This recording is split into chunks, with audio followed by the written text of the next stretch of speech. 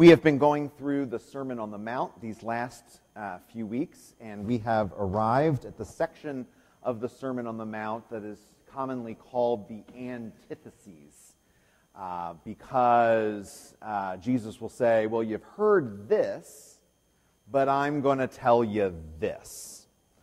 We went through 4 of the antitheses: murder, adultery, divorce, and the swearing of oaths. If you followed on, the next several verses is on, it begins, let's see if you can finish it. He said, you have heard an eye for an eye or a tooth for a tooth, but I say to you, turn the other cheek. Excellent. And then so that set of antitheses regards revenge and retaliation. And Jesus is saying, no, we don't, let's not do that. And then the next set, he says, you have heard, love your neighbor and hate your enemy, but I say to you, love your enemy and pray for those who persecute you. If you take these 6 antitheses, they kind of look a little random. Scholars have gone through them and to see if these 6 are named in any other ancient document out there, an ancient Jewish document, an ancient pagan document, any ancient document at all that lists these 6 sort of in a block, and there is none. The Sermon on the Mount seems to be the one that puts these together, and at first they can sort of seem like they're just sort of like jumbled together, like they don't have any rhyme or reason why they are together, but they all 6 have one thing in common. They are all about the breakdown of relationships. And I know that sounds a little funny when you consider like the first one, murder. I would say a relationship is broken down, right? That's fair to say. But notice what Jesus then does with his conversation on murder. He then takes the conversation to anger and yelling at people and calling people names. It's the breakdown of relationship. He talks about adultery, but then he moves that over to a conversation on lust, which isn't just a breakdown of the relationship you're currently in, it's also a breakdown in your relationship with the object of your lust, because they are no longer a person. They're no longer a person who has, a family and friends who love them and hopes and dreams and fears and worries and all of that. They are only the object of your desire. You've taken their entire humanity out of them, and you've precluded any relationship with them at all. Of course, divorce is obviously the breakdown of a relationship. If you're seeking revenge or retaliation, eye for an eye or a tooth for a tooth, you have a breakdown of relationship. And if you're considering someone your enemy that you either have to hate or do something else with, there's not a relationship there to even be broken down. It's completely severed. The one in the middle that kind of seems like it's a little out of place and a little hard to figure out what's going on is the one about the swearing of oaths.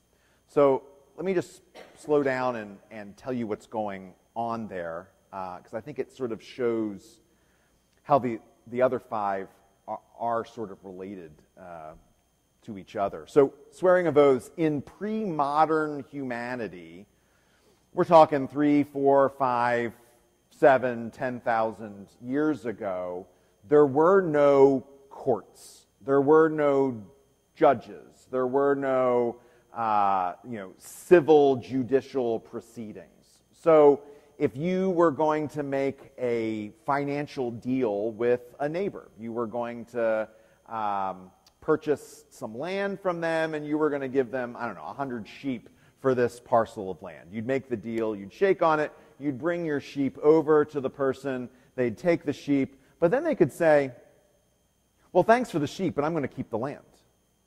Because what are you going to do to me? Especially if the guy was bigger than you, right? Like, what are you going to do? Like, today, we would take them to civil court and sue them, and we would almost certainly win, right? But back then, there's no higher authority to go to make sure that everyone's agreements were followed through with. And so what they did was they swore on their God.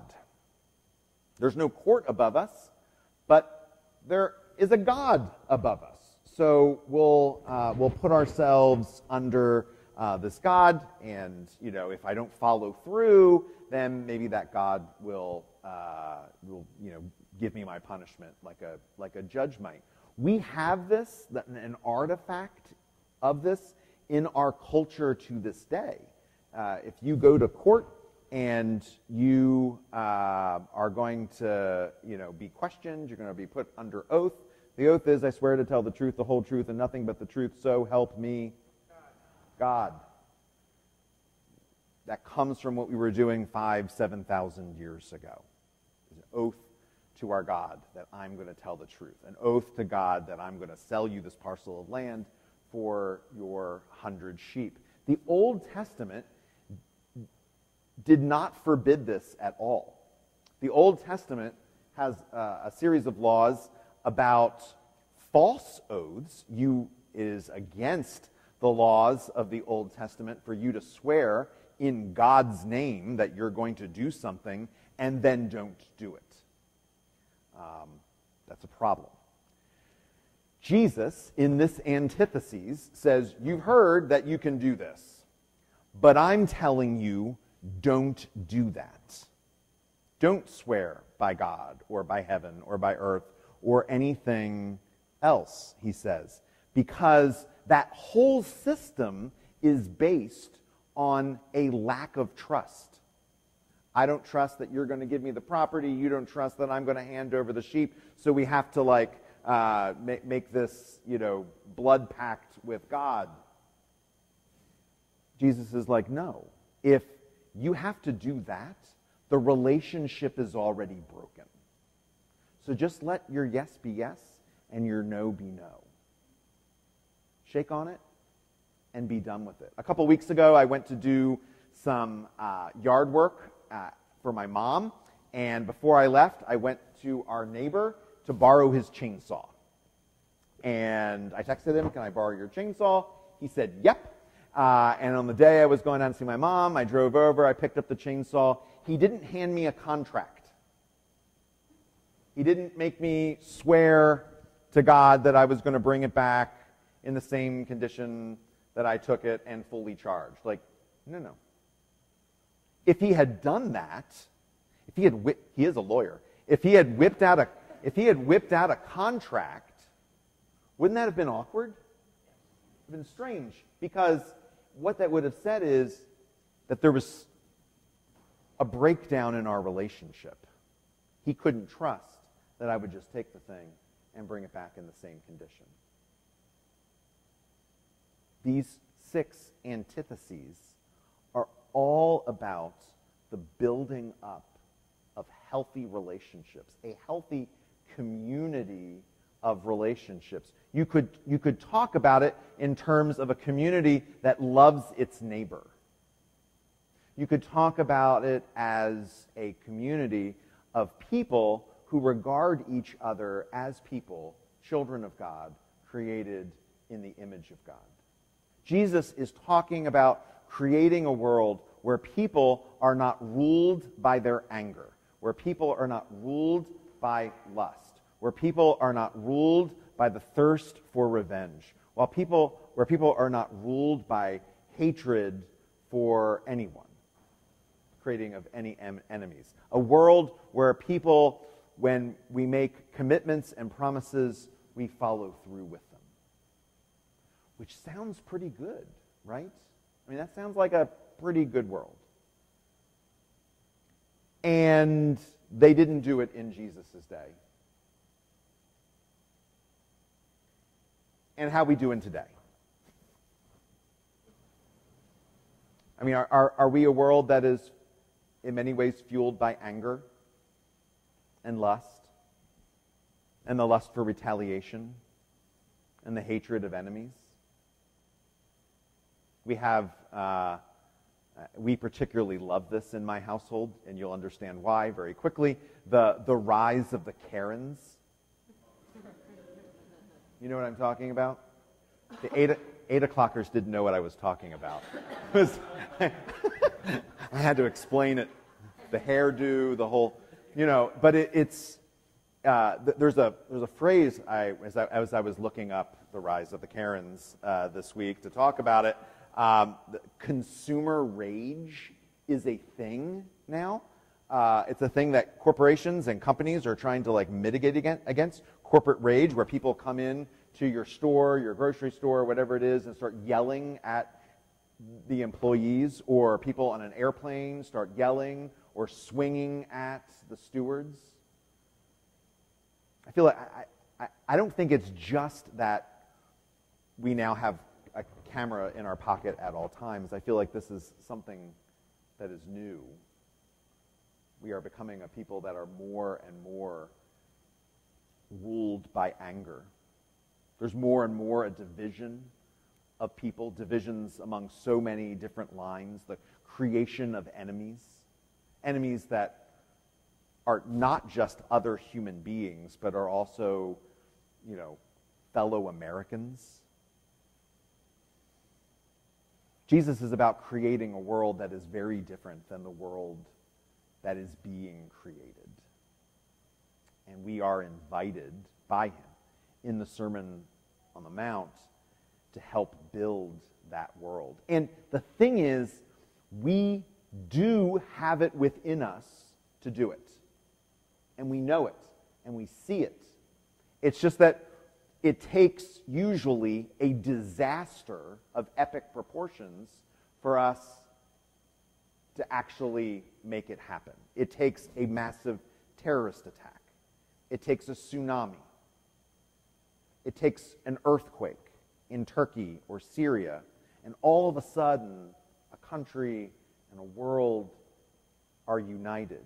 Israel, who are not friendly with Turkey at all and are enemies with Syria, after the earthquake this past week, offered to send their own people to help in the search and rescue operations.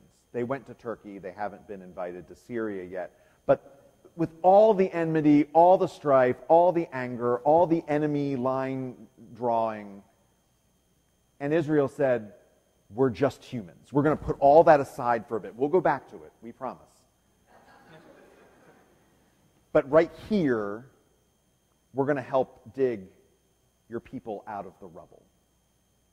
Because right here, none of that matters. None of that other stuff matters. What matters is life. We have that within us. It's just it usually takes a disaster for us to see an emergency situation to do it. When I feel like as Christians, we should be able to see the Sermon on the Mount as an emergent situation enough to regard other people as fellow humans and fellow citizens, fellow people made in the image of God, neighbors, even enemies, to be loved. At the core, I think, of all of this is a willingness to see other people, no matter who they are, no matter what they've done, no matter who they vote for, no matter any of that they are people. We could, as Christians, take that one step further, and we could see them as Jesus. If we saw them as Jesus, we wouldn't get angry with them and call them names. We wouldn't go back on our commitments to them. We wouldn't seek retaliation, and we certainly wouldn't hate them. We actually have this baked into our liturgy. Every single Sunday when we gather, when Jesus is talking about anger here, he says, if you have something going on with your neighbor, before you go to the altar, leave your gift and go and make good with your neighbor, and then you come to the altar. In a few minutes we're going to do the creed and the prayers, the confession of sin. We'll bless a blanket, and we'll pass the peace. It's a moment that's baked into our liturgy where we are to pass peace amongst each other. It was actually put in there so that if there was like a little tiff going on between a couple people in the congregation, that you would go over to them and say, I'm so sorry, let's get through this together. And then you would be able to come to the altar and receive Jesus' body and blood as brothers and sisters without this thing between you. We have it baked into our liturgy to see other people, as Christ. The only next step is to take that piece out of these doors with us. To see people as people. And to create a community that is not broken. And we're human. Relationships break. Relationships fracture. People get angry. People get upset. Marriages fall apart. Like, these things happen. We are not perfect people. But we can always go back to our common humanity, to our common status as bearers of the divine image, and as neighbors worthy of love.